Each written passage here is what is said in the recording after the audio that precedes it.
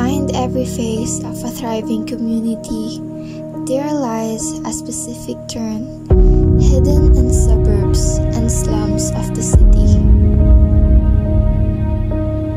where bountiness may never be received, and everyday life is a never-ending cycle of worrying and suffering for another day of surviving. Where isang kahig, isang tuka enter its meaning and whole. Where if my tiyaga, my nilaga may not be enough for people that are striving to do their best, yet it might not be sufficient to elevate their situation. All of this points to the arms of one factor: poverty. In the hands of poverty, lack of education, joblessness, and poor health are only some of the effects that people and children encounter when residing in destitute sectors and areas of the community.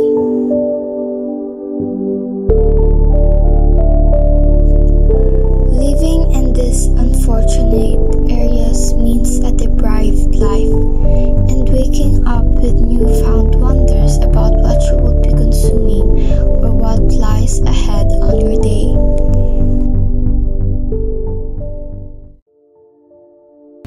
Delita. Imo ang full name? Ano na ko? Tibok pangalan na eh. Akong apelyido ko Lorenzana. Ako nang ba nagtrabaho? Ay, ano sa diyang trabaho? Kuan, mga construction ba? Mag-labor lang sa mga mga siminto ba?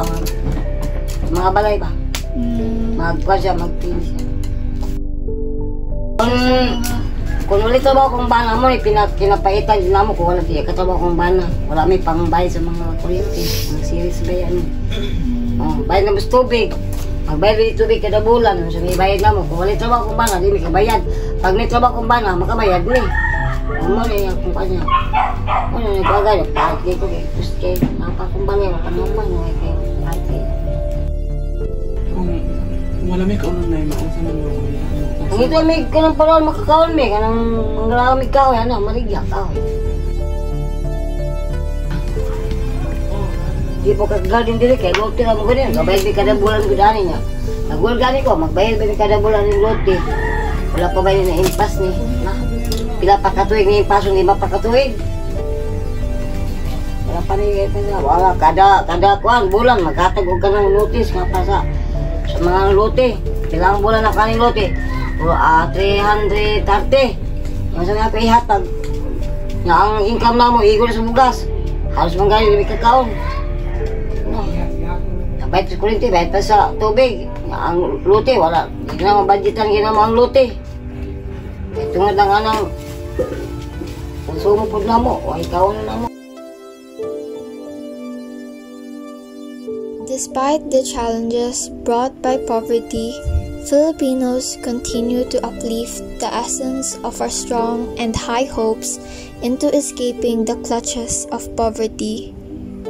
May this be an open matter to the eyes that will watch. May you be a witness to the most essential issues that we are currently facing. An eye-opener to society that happens to provide efficient ways and enlightenment through ideas, giving hope to the people into escaping the clutches of poverty.